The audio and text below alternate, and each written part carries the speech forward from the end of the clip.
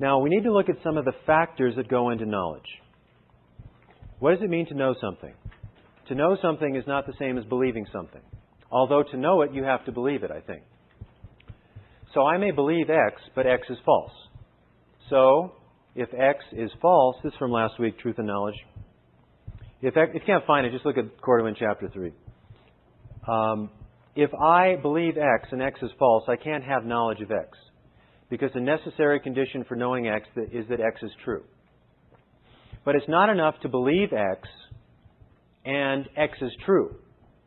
Those are 2 out of the 3 necessary conditions, but they're not jointly sufficient. You need one more. You need a warrant, or you need a reason, or you need a justification for believing it. So let's say you very stupidly buy a lottery ticket, and you believe you're going to win. Okay? For no reason. You just say, oh, I have a feeling. I have a feeling. It's my lucky day. And you do win. I still don't think you knew, because you had no sufficient reason. It was a lucky guess. All right?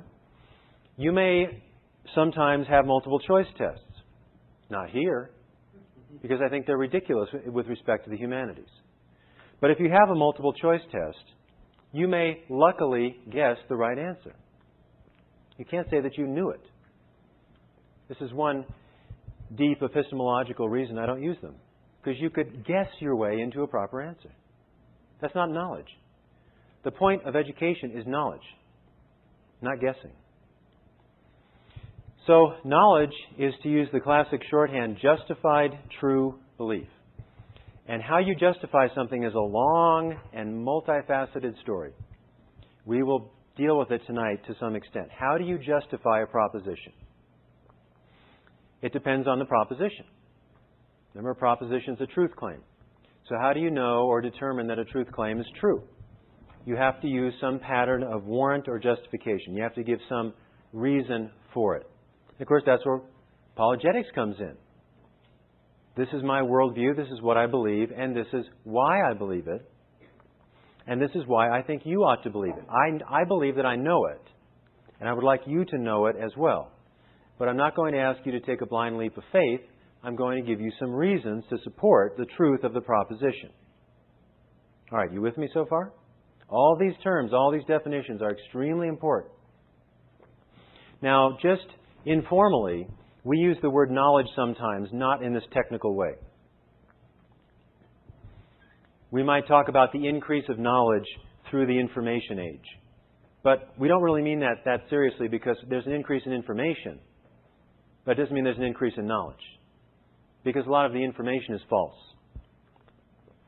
And a lot of the information you receive, you really have no way of giving a reason whether or not to believe it. So it may not attain to the status of knowledge. So our goal in apologetics is to understand what knowledge is and how knowledge can be attained. All right? So we have to look at the components of knowledge. The first category is self-evidence. Now, what we're trying to do when we're talking about knowledge claims is a discipline called epistemology. And it has to do simply with how do you know what you know? What are the conditions for knowledge? How do you justify a knowledge claim? How would you refute a knowledge claim? So anytime someone says, but how do you know that? It's an epistemological claim. Anytime you justify a proposition by saying, I believe X because of P, Q, and R, you are giving an epistemological argument. Okay? Now, we need to have a well-worked out epistemology as apologists. And I hope this will become clear today and as we proceed along in the class. Just to be a human being, a self-respecting human being, I think you need a good epistemology. Because people are making claims all the time about products, about politicians, about relationships, about vacations, about real estate, about religions, about philosophies, about everything. And you need some kind of a standard. You need sufficient criteria to evaluate truth claims. That's what epistemology is. So the first category is self-evidence. Self-evidence. That is, some things can be known without marshalling empirical evidence and without, in some cases, even going through a process of argument. Let me try it out on you. A triangle has 3 sides. How do you know that? It's true by definition. That's how we understand a triangle. It is a 3-sided plane figure, okay? You don't have to do any empirical observations. You don't have to consult 15 different dictionaries. That's what a triangle is. How do you know that a bachelor is an unmarried male? The same way. Now, there are things that are called analytic truths. Things that are, if you will, true by definition. They cannot be false. Another term for this is necessary truths. And we can't get into all the vicissitudes of modal logic here about different types of necessity and broadly logical necessity and logical necessity simpliciter. I don't even understand some of that, believe me. I mean, it's very obtuse stuff. Very difficult, very, very hard to penetrate. But there are some things, if you just understand the concept, you understand it's true. Those are in the analytic category. And I believe that the basic laws of logic that we talked about, identity, non-contradiction, excluded middle, and bivalence, are analytical truths. You really can't justify them by anything else. If you just understand them, you intuit, if you will, that they're true. And this is not an intuition like, I have an intuition there's something wrong with that character. I don't know quite what it is, but I just know. It's not like that. I mean, you know because you understand the relationship of the concepts. It's not some kind of inner, subjective, hard to put your finger on feeling. By intuition, I mean you just see it and you know it. But the law of non-contradiction does not appear as a conclusion. Now, you can say, all right, let's deny it and see what happens to discourse. We've done that before. You cannot communicate anything intelligibly or have any argument whatsoever without presupposing the law of non-contradiction. So you might say that there is a kind of transcendental argument for it. By transcendental, I simply mean unless you presuppose this, you can't know anything. You can't communicate anything. So that also relates to reductio ad absurdum. Unless you accept the law of non-contradiction, you can't know anything, you can't communicate anything. But that's absurd, because we can know some things and we can communicate some things. So there are truths that we know by, you could say, self-evidence, that are analytical truths. Another one would be, something cannot be green all over and red all over. Now that's about an empirical object. But you don't have to do any studies to know that an object cannot be completely one color and completely another color. It's an analytical truth. Okay? Now, there are other types of beliefs, and these beliefs, by the way, are in the foundations of your belief system. Now, postmodernists love to critique foundationalism. And people like Stan Grenz and others will say, we're beyond foundationalism. They even have a book called that. And I want to ask them, how in the world can you rationally communicate with any other human being without having the laws of logic in the foundations of your worldview? They're not derived from anything else. But if you deny them, your entire noetic structure, your entire structure of knowing collapses. Because you cannot appeal to any common ground with anyone else according to these basic principles of logic. So these are definitely in the foundation. You build on them. They are part of the foundation. And then you build the superstructure upon them. So if you see two worldviews that make contradictory claims like Islam and Christianity about Christ, you know from your foundation they cannot both be true. Because they're contraries. They're contraries. Now, they could both be false, logically now. Logical possibility. If Jesus never existed, then they're both false. Or if Jesus was neither a prophet nor God incarnate, let's say it was just some deluded character who got a really big following and pulled off the best trick in human history. Both views would be false, but they can't both be true. So our understanding of antithesis, which is my shorthand phrase for those basic laws of logic, is in the foundation of knowing.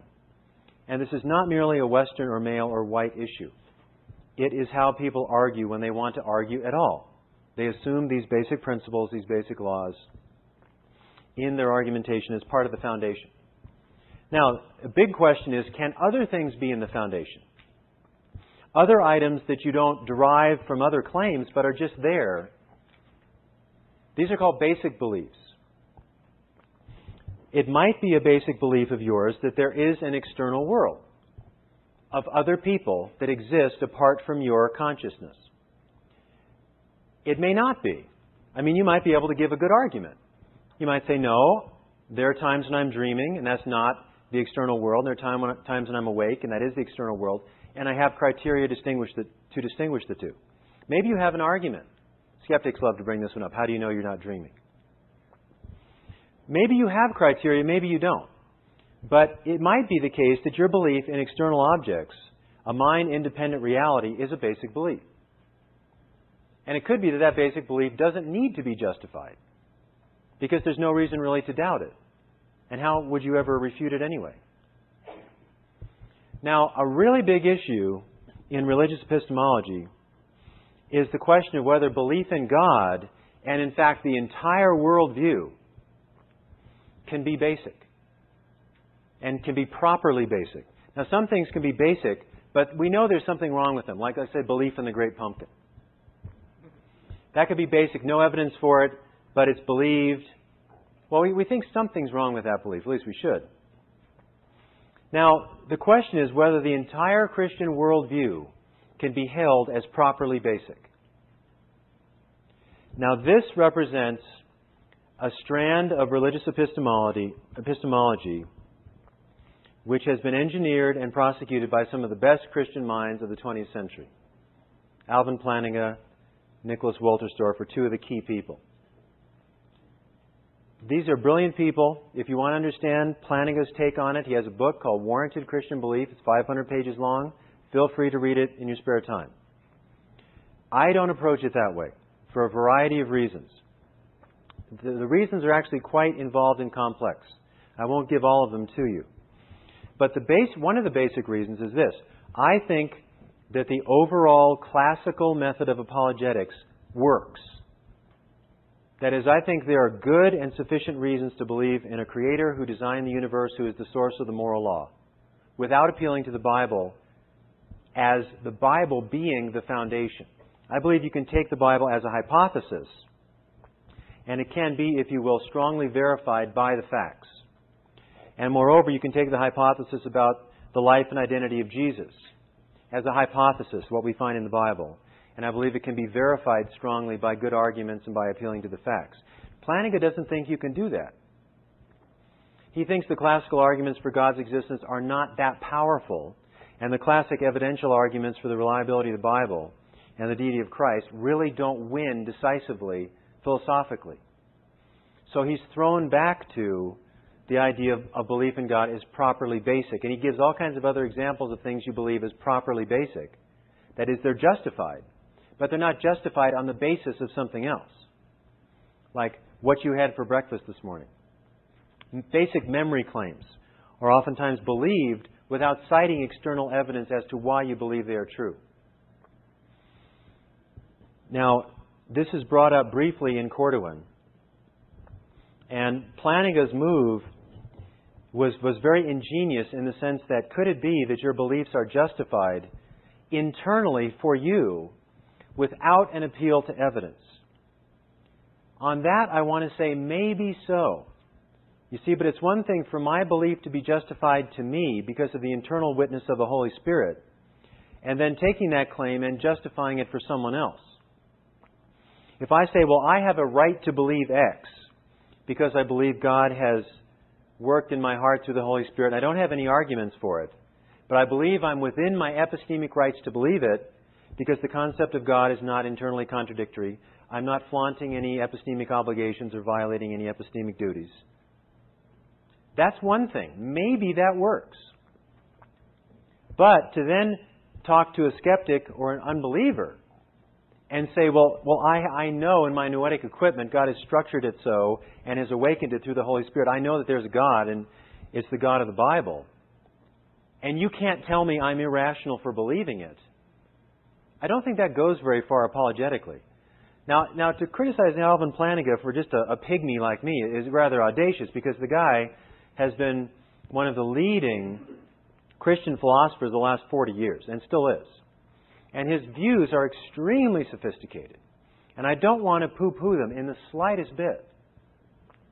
But at the end of his book, Warranted Christian Belief, this 500-page tome, and he's been working on these issues for 30 years or more, he says the really important question is Christianity true? And he says, I think it is, but it goes beyond the powers of philosophy to say. I'm profoundly disappointed and disgusted with that remark, frankly.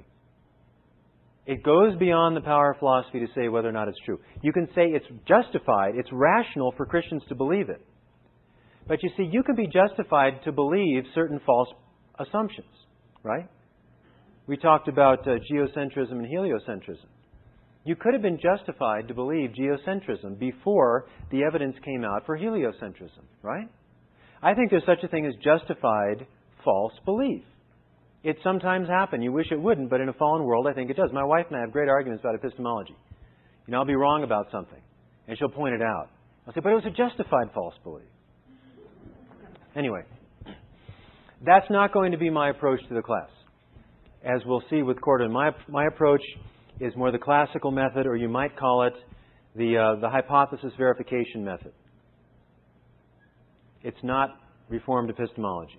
It's a particular version of the verificationist approach, which we'll get into in a moment. Now, we could study all that for hours and hours, but I've got to give you the shorthand version. Now, what about religious experience? We'll come back to religious experience. Because people will say, look, I know God has made an impact on my life, and I know that this is true. I think that has some argumentative force if used carefully. Now, if you simply say, I know that I know in my knower, and that's it, and I don't have to say anything else. Mormons can say that, Hindus can say that, and so on. It doesn't go very far at all. There are ways of presenting the argument that have some evidential clout. But we'll come back to that later. Okay? Now, another thing that has to do with self-evidence is immediate sensory awareness. Now, you can be a skeptic, but most of us will claim that if I see something and there's no reason to think I'm deluded or hallucinating, then I have grounds for believing that it exists. So if I see this briefcase, all things being equal, and I can touch it and so on, there is a briefcase. That's immediate sensory experience. Now, I have no immediate sensory experience of Australia. In fact, I've never been there.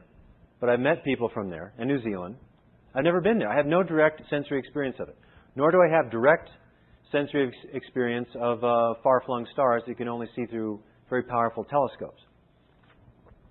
So you can talk about direct sensory experience or augmented sensory experience, telescopes and microscopes and things like that. Just heard on NPR that they can now actually see an individual atom with a superpower microscope. And they talked about flaws in some of the atoms. I thought, what an interesting idea. An atom has a flaw. What does that say about the world? Anyway. So, how does this contribute to knowledge? Well, self-evidence, whether it's necessary truths or basic beliefs that are not necessary truths, I think make up, and direct sensory experience, are a necessary but not sufficient test for truth of a worldview. You need more than self-evidence and religious experience claims to have a well-justified, or you might say verified or warranted worldview. It's a very important piece, but it's not the whole pie. Basically, with these elements, if you take one of the elements and exalt it to be everything, you lose something of epistemological significance. Okay, the next category is rationality and epistemology. And Wynne goes through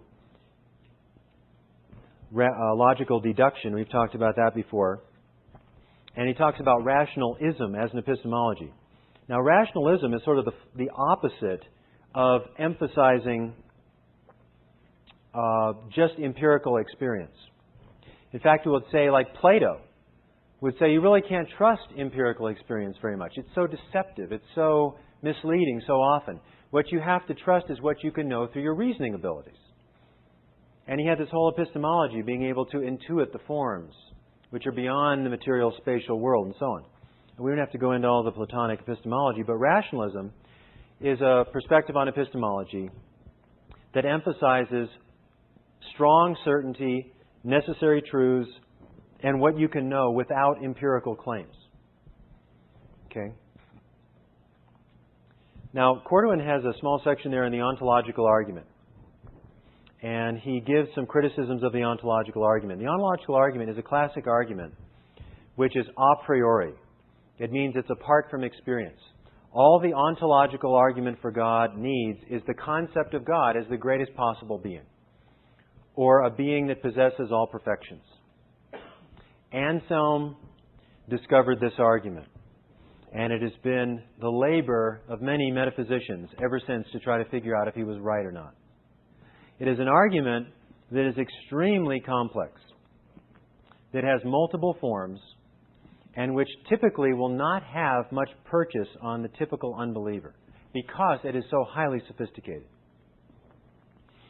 And for that reason, I don't spend much time on it, except to make some basic comments. I spend lots of time on cosmological design and moral arguments, because I think they grip people more directly. Now, if you're dealing with somebody who's really studying philosophy and metaphysics, then the ontological argument could be a powerful tool, because frankly, I think there are versions of the ontological argument that work. They're controversial. But the genius of this argument is all you need is the idea of God as the greatest possible being. And the greatest possible being must exist. Now, there are ways of formulating this with modal logic, as Planning has done, and people have discerned two different versions in Anselm of the argument. It's been used by Descartes, it was used by Leibniz, it's been used by various people. The genius of this argument, if it works, is all you need is the concept of God. You don't even have to believe the concept of God is true. I mean, that it's your general concept of God. You just have to understand it. And the idea is, if there is this concept of God, then God must exist. That God exists in all possible worlds. Now, again, it's so complicated and it has so many forms that all I'm going to say is I think that there are versions of this argument that are very credible and would work for someone who's highly sophisticated in metaphysics. But I don't think it typically has much pertinence for people outside of that. Now, the comments that Corduan makes are rather negative on the argument, and I disagree with them. I don't think that his criticism is sufficient to sink the argument. I think the issue here is really pertinency, not really logical power. Are you with me on that? There are arguments that may be objectively very good arguments, but they're so complex most people won't track with them. And we're not just about being good philosophers who can impress people with our philosophical ability. We want to convince people. We want to persuade people. Now, for that reason, I don't spend very much time on it in this class. If you take a philosophy of religion class from me or Professor Obitz, you will spend time on it, because I think it can be a very powerful argument. And the genius of the argument is it doesn't appeal to any contingent empirical factors. It merely appeals to the very concept of God. So it's a classic case of rationalism. Now, using deduction is a necessary but not sufficient test of a worldview. There are things we know through deductive arguments. It is a good and important tool for some of our knowledge. But it is not the only tool of argument to use to ground knowledge. We also have induction. We have abduction. We have various types of intuition that can be rationally appealed to. Now, that's what you need to know, is that deduction from necessary truths is very important in argumentation, or even deduction from only probable propositions is important. So you can have an argument, let's say, with 4 premises, and none of them are logically necessary truths. They're all contingent truths. They might be false. But if they're more likely true than false, and the argument form is deductive, then the conclusion is deductively derived. But it'd be less than absolutely certain, because it's possible that one of those premises is false. But the form may be deductive. Namely, if we have these four, and it's true, the conclusion follows by logical necessity. It's not probability, it's necessity. But the independent premises may only be probably true. Okay? So deduction is extremely important. You also have sensory information with respect to epistemology. And actually, I think when Wynne was talking about self-evidence or immediate sensory awareness before, he wasn't really talking about empirical observation. He was more talking about just your inner states, your inner feelings. So I jumped the gun on that one. He was really talking more about my inner sense. You know, that I feel hot, or I feel cool, or I feel the presence of God. Or maybe you have an intuition that there's something wrong with that character, or something like that. Now this part, this category, is more in terms of empiricism. What can be verified empirically about the external world? Not just how the external world hits me, or the impressions it makes on me, but what it is in itself. How knowable is that? And of course, the development of science is very concerned with finding empirical evidence to somehow support or verify hypotheses. Science may have certain core commitments that they cannot empirically verify, that are just presuppositions. We'll come back to that later with Moreland. But a big part of trying to verify something or falsify something scientifically, and I'm being oversimple here, is some kind of an appeal to evidence. I mean, when you're dealing with the issue of Darwinism, you deal with the evidence. At least you should. In fact, the way it's set up, oftentimes you can't. You can't question the evidence, because if you question the evidence, you're not scientific at all.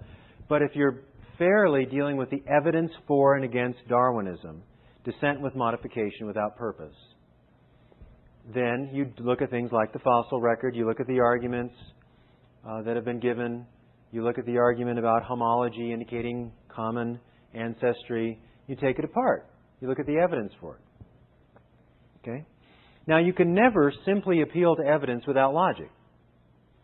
Because if you're trying to build any kind of a conclusion, the conclusion either follows or doesn't follow from the premises. Now, you might say, oh, there, look, there's a shooting star, and someone sees the shooting star. Okay, there's an empirical claim that can be verified just by attending to it, assuming it wasn't fireworks or a UFO or something like that. But empiricism, or the empirical dimension, is extremely important for science, social science, and apologetics. You see this, as we'll get into it in the next few weeks, with the cosmological argument, the design argument. When you deal with arguments against Darwinism, you deal with evidential factors, empirical factors, all right? Now, empiricists can be open or closed. A closed empiricist will say all we can know is what we somehow know through our senses, or what can be derived through that. But it never attains to a metaphysical realm. It never attains, I should say, to a supernatural realm. Our knowledge is really limited by the empirical realm. And reality is, in a sense, limited to the empirical realm. So it's a one-layer worldview. It's a naturalistic worldview. Now, some people have an empirical orientation, pretty non-rationalist, but believe that empirical evidence may support metaphysical claims. And in fact, we'll argue that way when we deal with design and cosmological arguments, that if the Big Bang occurred about 13 or 14 million years ago, that is strong evidence that it was brought into existence by a supernatural being. Now, that's based on the evidence derived from cosmology and astrophysics. It's evidence. Now, I would claim it comports with Genesis 1:1. In the beginning, God created the heavens and the earth. Now, some people say it doesn't. Young Earth people say it doesn't because there's no way the Earth is 13 to 14 billion years old, or the universe is that old. Some naturalists, like Quentin Smith, will say, no, the universe did pop into existence out of nothing, but it did so without a cause. So there's still no God. And some people want to deny that the universe popped into existence out of nothing because they want to grant antecedent states, existent states that explain it. But my point there is that you're appealing to empirical evidence. And with design arguments, such as Behe's irreducible complexity argument, the mousetrap argument, which we'll get to later, he's appealing to evidence and a way of explaining the evidence. He's giving kind of a best explanation argument for it. That gradual mechanisms cannot explain something as fantastically complex and specified as the bacterial flagellum or the blood clotting cascade or something like that. So he's an empiricist, he's a biochemist, and he takes empirical data seriously, but in his explanations, Michael Behe now, he is open to there being signs of intelligence. That intelligent causes could best explain the bacterial flagellum, not naturalism, which is a matter-first worldview. Matter exists, matter and energy, natural laws, they just exist for no design purpose. And then life and sentience and personality comes out of that without any foreordination or any planning. See, so mind comes out of the non-mind. A sense of purpose and direction comes out of no purpose and direction, and so on.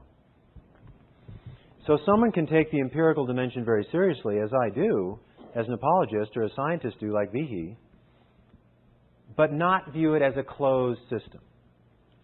Say, no, there's empirical evidence for something beyond the empirical world. But sensory information is a necessary, not sufficient test for truth, because you still have to have logical principles, and they're not empirically verifiable. In fact, for the procedures of science, in terms of large-scale hypothesis verification or challenging hypotheses, there are certain values you need in these projects. Share your data fairly. Don't cherry-pick with statistics. Don't fudge your data.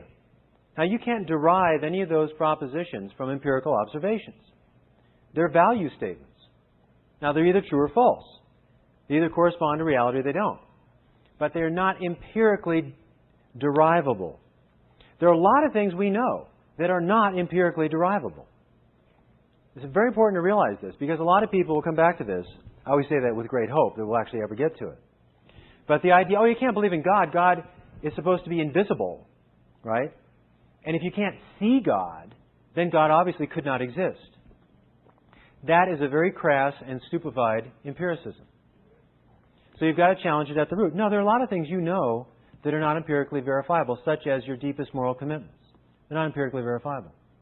There are other things like the laws of logic. They're not empirically verifiable. But to understand anything, including empirical data, you must presuppose them. But the laws of logic are not written on any atoms, or written on the clouds, or written on tree bark somewhere.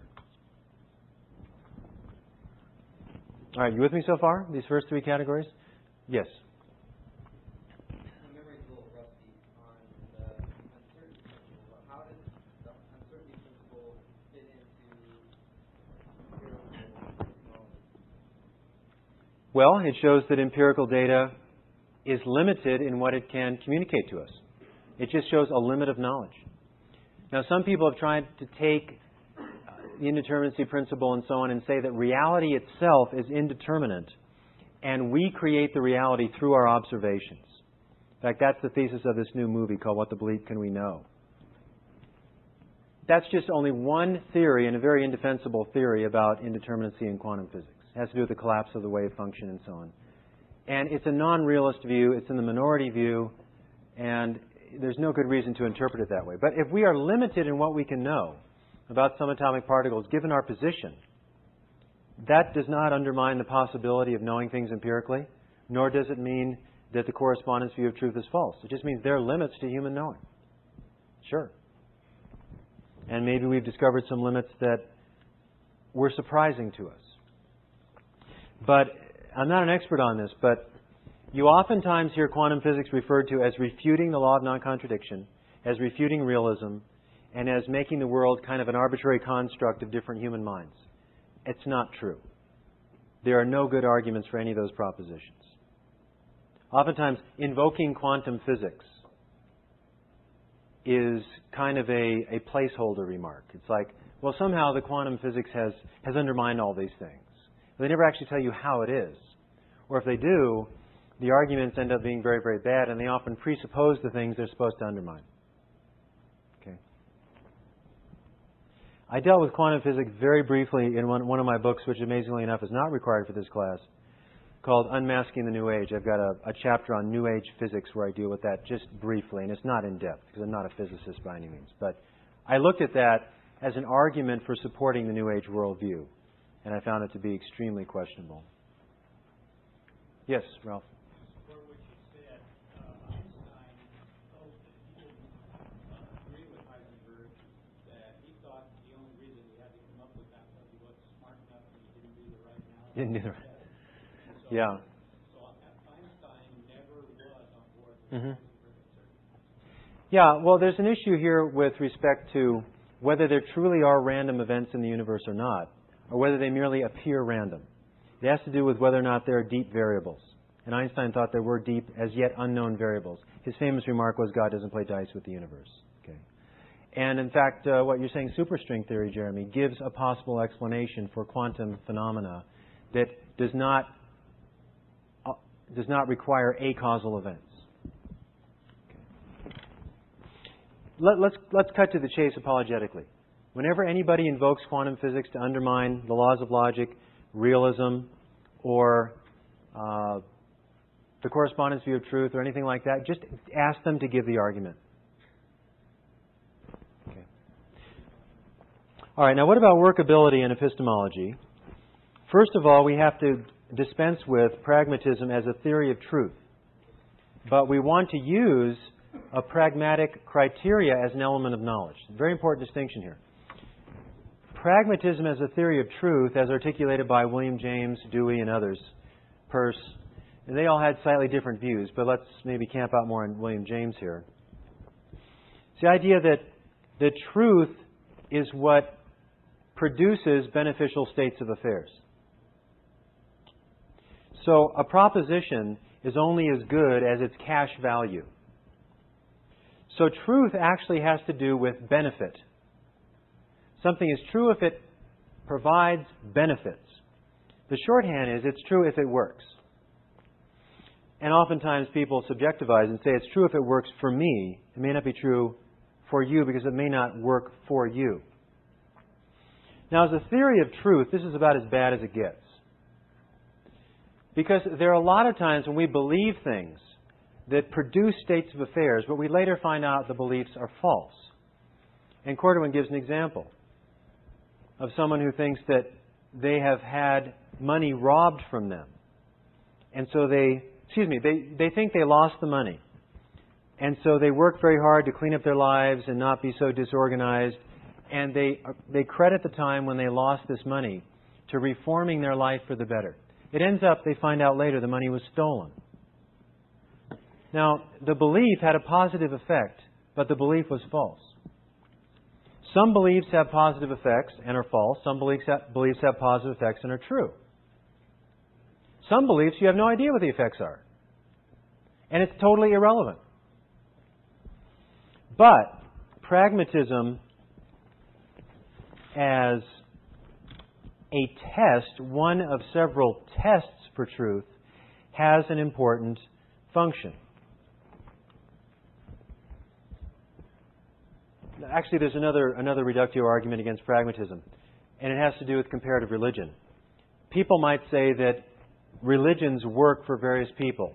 So Buddhism may work for Buddhists, Christianity works for Christians, and so on. In fact, I gave a lecture in Boulder some years ago. It was about Jesus and Buddha. All religions can't be one because Jesus and Buddha made contradictory claims. And I argued my soul out for an hour and tried to make all these category distinctions and clarifications and conclusions and citing evidence and so on. And this woman came up afterwards and said, I don't understand this one point in your outline. If Buddhism and Christianity cannot both be true. What if you have a Buddhist monk who meditates and is very happy with the meditation, and the meditation makes the Buddhist monk feel great, and you have a Christian who loves to pray and read the Bible and makes them feel great and they're really happy with it? You see, they're both true. I said, all right, let's think about this. This example just came to me in a flash.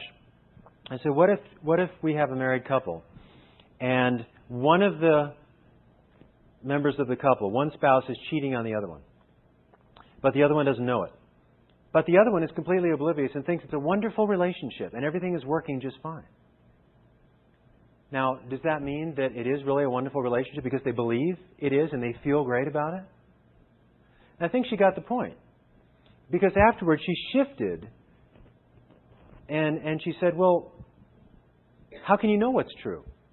I thought that was a victory, frankly, because she switched from a kind of pragmatism to skepticism, which is better. Because skepticism says, well, there's a truth out there, but I'm not sure how to get to it. See, the pragmatism is really just another form of postmodernism, really, which says if it works for you, if it's your construct and so on, it's fine. They don't contradict each other. You know, my enjoyment of one flavor of ice cream doesn't contradict your enjoyment of another flavor as your favorite flavor. And I gave this example. Apparently a light just got turned on and she switched from non-realism or this pragmatic view to skepticism. So then we talked about how you could investigate Christian truth claims. Now, I think that was a huge step forward. And you have to do that in apologetics. You don't just try to get somebody to accept Jesus. I'm not a heretic by saying that. You don't just get somebody to try to accept Jesus. Because sometimes if you're in people's face enough, they'll do it and they don't mean it, just to get you off their back. Or they will do it when they think they understand what it means and they have no idea what it means. It means, well, this may be a spiritually satisfying way for me to live. I'll try it for a while. You know, Jesus come into my life, etc., etc., etc. And they don't really mean what you mean or what the Bible means. Now, how does workability relate to knowledge? Well, in some cases, if a claim, if a proposition is true, it will be verified by how well it works. Not always, but it may be. So you have to very carefully look at the truth claim and see what the conditions of verification might be. All right? Now, with larger worldview questions, if a worldview is trying to attempt to explain the human condition and how that fits into the universe and how human beings can flourish in the universe. Now, not all worldviews attempt to do that, but many do. That if it says, this is the way things are, this is the way humans are, and if you know that, it should contribute to your benefit and flourishing. And it radically does not. That is, if you're given a worldview where you have to bump up against things that should not exist all the time, then there's something wrong with your worldview. Now, you notice I put it in a negative way. Just because your worldview seems to be working doesn't mean it's true. You could be deceived. You could be deluded. But if it's radically not working because experience and empirical evidence is refuting it all the time, then something's wrong. For instance, anyone who holds that objective evil does not exist. New Agers believe that. All right? They believe that evil is just a lower level of consciousness. Or there would be no evil if people didn't think there were evil. Or evil, this is the real heavy one, evil is just live spelled backwards. What that is supposed to prove, I have no idea. Now, if someone believes that, then they have to deal with their conscience when they know that they have done things that are wrong. But they can't do things wrong because there's no wrong. It's all relativized to consciousness. And they can't condemn anyone else as being evil, or being immoral, or being cruel, or being racist, or sexist, or anything else. Because the category of evil is a mere illusion for the unenlightened mind. Christian Science believe this. The mind sciences teach this. It's part and parcel of what we sometimes call the New Age spirituality. Now, that worldview, day by day, is going to be difficult to live out consistently, especially on September 11th, 2001. Now, it can be done. If people are completely oblivious and stupefied to reality, it can be done. I mean, take Deepak Chopra. Deepak Chopra, please. Deepak Chopra is a non-dualist. He doesn't believe there is such a thing as evil. He was taught by Maharishi. He's a very popular writer. You may have seen him on PBS, those of you who still watch television. And Chopra believes that all is one, all is divine, and that we are all divine, and there's no good and evil. And so in one of his books, The 7 Laws of Spiritual Success, he has something called a non-judgment meditation, where, you see, you kind of interrupt the energy flow by making judgments. And if you want the energy flow, Brahman, really, if you want Brahman to flow through you perfectly, then you stop making judgments, so you do the non-judgment meditation. So every day for a particular amount of time, you don't judge anything. You just accept everything. And I thought, what if it happened to be Columbine Day and you just found out about it? Well, you just accept everything. What if it's 9/11? What if it's Russian school children being blown up and shot in the back and starved to death and so on, frightened to death? Well, you just don't judge. You just accept. Wasn't there something wrong with the worldview that would tell you to do that? There are other kinds of examples too. But workability is a negative test on a worldview. Now you have to deal with it carefully, honestly, because there are some times when it seems like Christianity isn't working. Now, part of the problem with that is this. We have been sold a bill of goods as to what Christianity is. And what we typically leave out is the suffering part. And we leave out the lamentation, which is right there in the Bible. There's even a whole book called Lamentations. Or read Habakkuk. He's crying out, God, how can you allow this to occur? It's horrible. Not allow it. Why do you bring this about? See, Habakkuk was Calvinist. So why do you bring this about? And I don't understand it. And the Psalms are lamenting the evil in the world, basically saying, God, what happened? I don't see you. I don't feel you. I don't understand. That is a part of the life of faith. But oftentimes we're not told that when we sign up. We're not even told it 10, 20 years later. I hope Nancy Bushart does it. She's got an idea for a book called The Day God Died. And it has to do with Professor Bushart's wife. She's very gifted in mentoring and writing and the arts and so on. And I've looked at her proposal. I hope she gets it published. She faced a series of tragedies in her life over a several-year period. And she was never given the categories to deal with it within the Christian faith, within the church. And it came down to knowing how to lament, knowing how to suffer in a way that comports with Scripture, without being just joshed out of it or hearing Pollyanna remarks and so on. So you've got to be careful here, because what does it mean for something to work? Well, for Christianity, part of working is being blessed when you're persecuted for righteousness' sake. That's part of what it means for it to work. Right? So the gospel, the entire Bible, redefines what it means for something to be successful. And we've got to figure that out. I mean, if someone says, look, when I came to Christ, my life got worse, you say, congratulations. Now, your standing with God got a whole lot better. In fact, it's now fine in terms of justification. Your standing with your ongoing sinful nature and the world and worldliness is now going to be extremely difficult to negotiate. And get used to it, because it'll go on until you're glorified. You with me on this? Can anybody say amen? All right. Questions or comments on these criteria for knowledge? I know I'm covering a lot of ground quickly, but again, you've got to get your epistemology figured out, at least a rough and ready epistemology. How do I know a proposition is true?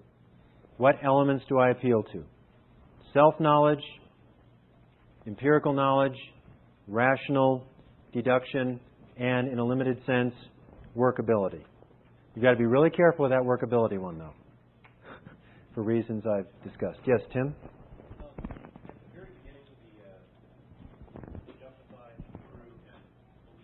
Right.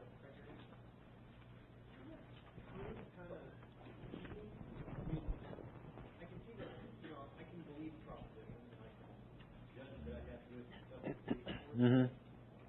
Trying to know whether it's true is what we're trying to evaluate in the first place.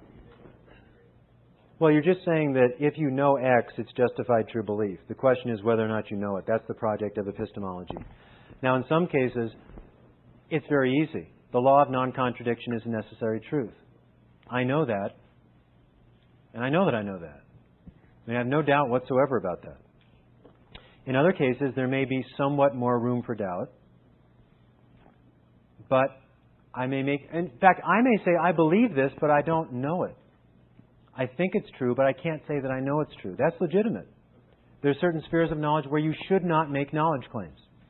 So, being a wise person epistemically is knowing when to affirm, when to deny, and when to remain neutral.